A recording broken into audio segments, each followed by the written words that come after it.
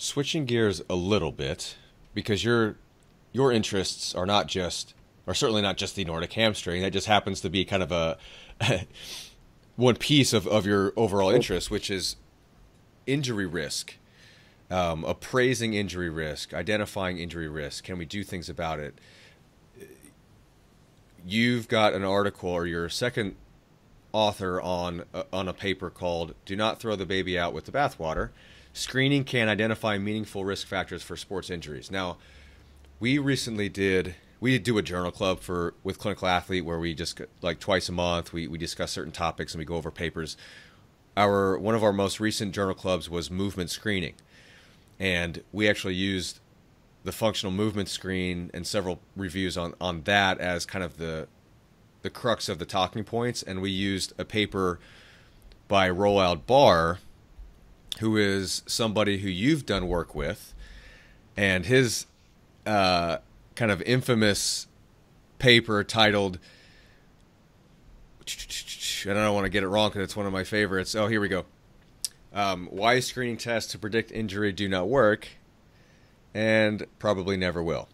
And Great title. Yeah.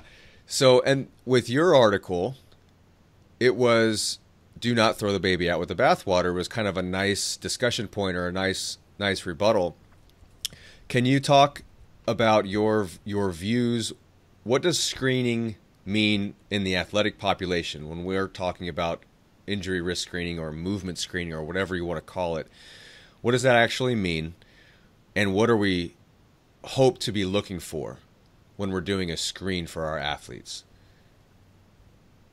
Yeah, that's not a soup question, right? Like that's going to be a long answer. So, but I'll try and do my best. So, just since we're admitting biases, Roald was a co-supervisor of my PhD. So, and he's also the director of our injury and illness prevention program here in Doha at Aspetar. So, Roald and I have had many conversations about this.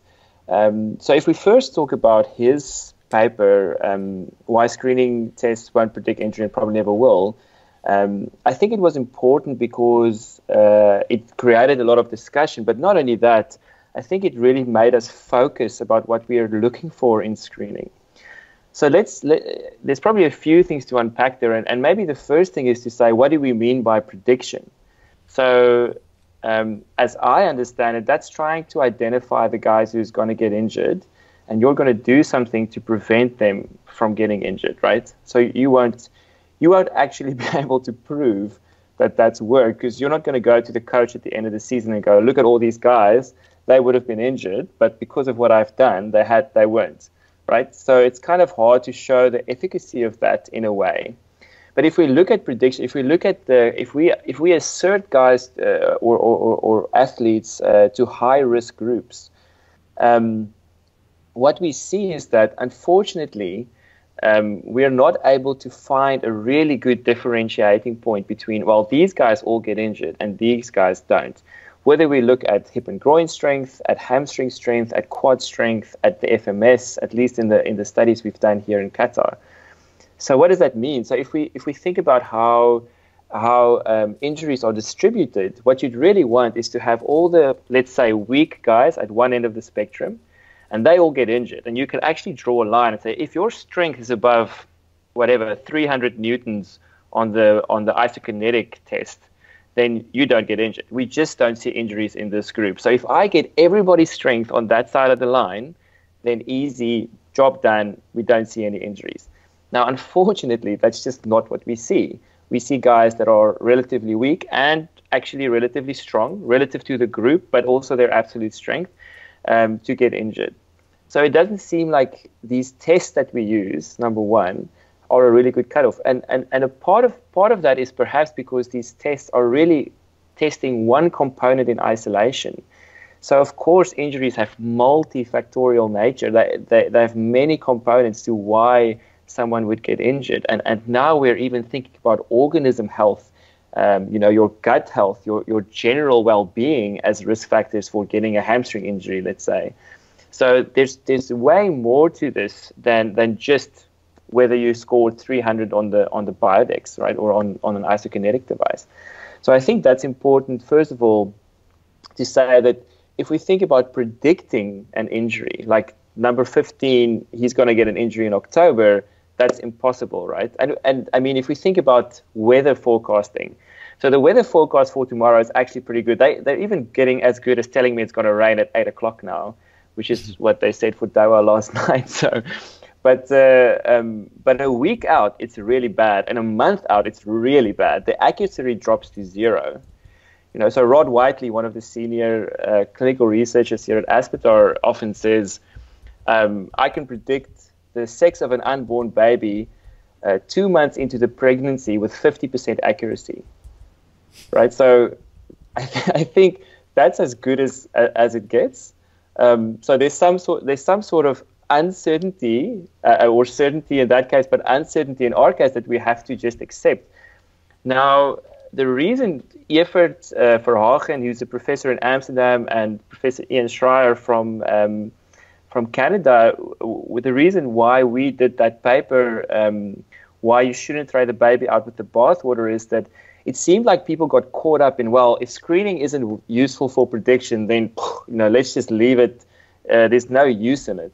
And that's actually not what Roald's papers say at all, right? At the end of his paper, he lists a number of reasons why screening is valuable. In the paper that Evert did, took that a little bit further and said that, well, there are certain risk factors where we can really draw a line. Because if you've had a previous injury, that's a yes, no, that's a categorization, right? So in the previously injured guys, they do tend to have higher risk. We're not trying to predict your injury now. We're just ascertaining whether you have higher risk or not. And I think clinically, we do act differently for those players. If you've had an ACL injury, we tape your knee. If you had an ankle sprain or a couple of ankle sprains, we tape your ankles.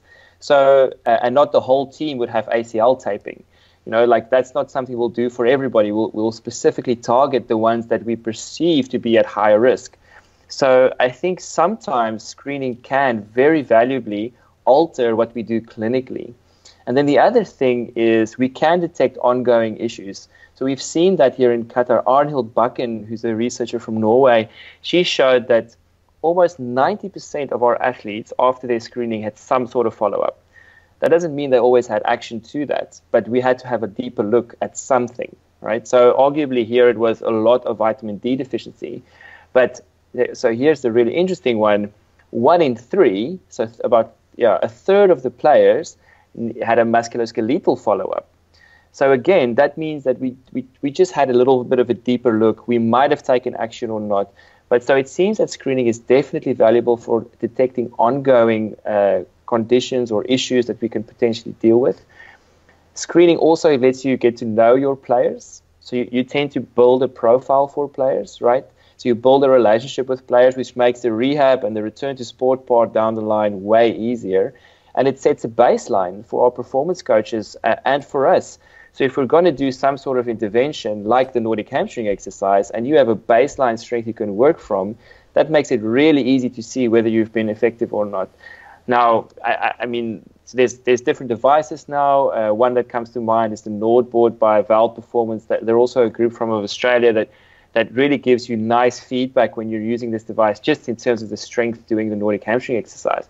But these kind of things will help us to make our screening process a little bit more valuable. And I think what really should happen, and I think some of the clubs are already doing this, some of the teams, is monitoring what's happening through the season. So moving from trying to identify risk factors to developing risk patterns over time.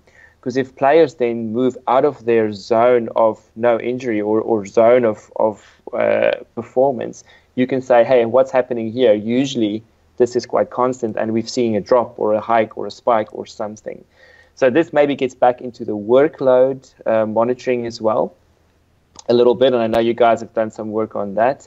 And I think we need to develop more complex approaches to incorporate these different factors into a complex pattern recognition type of movement. And I think the answer to that, the action to that, might still be very simple clinical things. So as Cherie Becker likes to say, complex doesn't mean complicated, right? So you can have a complex thing like raising a kid that's complex with simple actions of how to do that, and complicated things like building a rocket ship that goes to the moon, and that requires physics and mathematics that's way beyond most people's ability. So those are different, and I think sometimes complex things can have really simple solutions.